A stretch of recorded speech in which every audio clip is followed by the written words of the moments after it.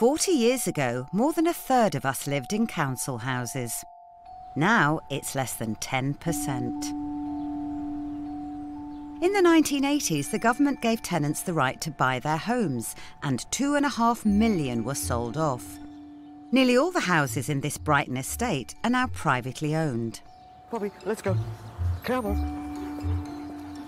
Robert Burns lives in one of the few still owned by the council.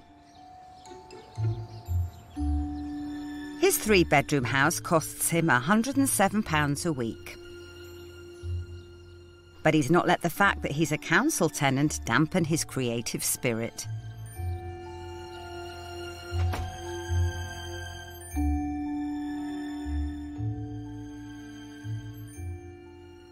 These are all my Renaissance paintings, and they're dotted throughout the house. I painted them because I truly loved them. The originals are beautiful. Whether I get close to them or not, I don't really know. That's for others to say. But I'm pleased with the result. I think he's very talented.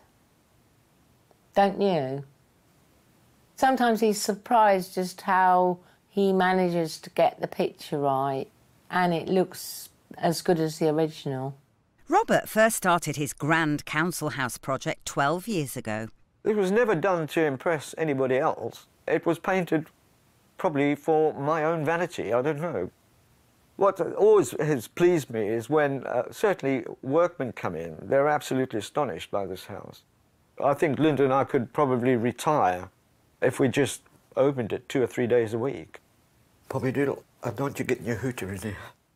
Robert's never been to Italy, nor seen the original 15th century art he loves to copy. I discovered the Italian Renaissance by buying a book at a car boot sale in Lewes, just down the road here. I was actually blown away by it.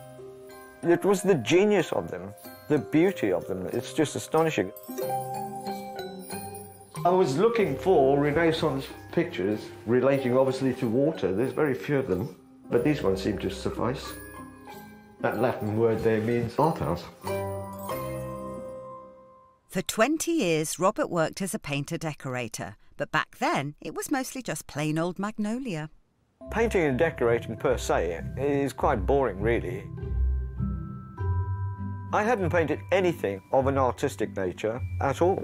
You know, my last art class would probably have been primary school, when you just sloshed paint all over the place. I didn't pick up a paintbrush until I was 53 years of age. If I discovered, say, 20 or 30 years earlier, I might have had a different career. But, as I say, never look back, always look forward. Unafraid of the modern, in a spare bedroom, Robert's given the Renaissance a contemporary twist. So we've got Jose Mourinho, painted in the style of Leonardo da Vinci, the Salvador Mundi, i.e. the saviour of the world. Then we've got Wayne Rooney, painted in the style of Francesco de Zurbaran, St. Francis of Assisi in meditation.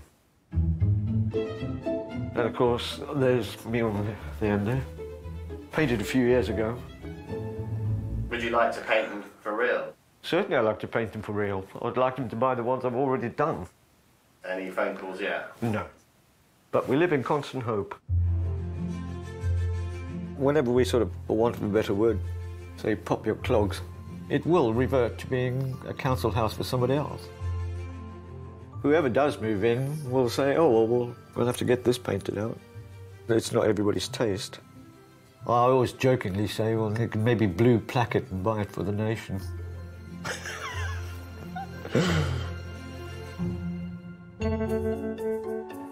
100 years ago, there was no such thing as council houses, and the poor were left living in slums.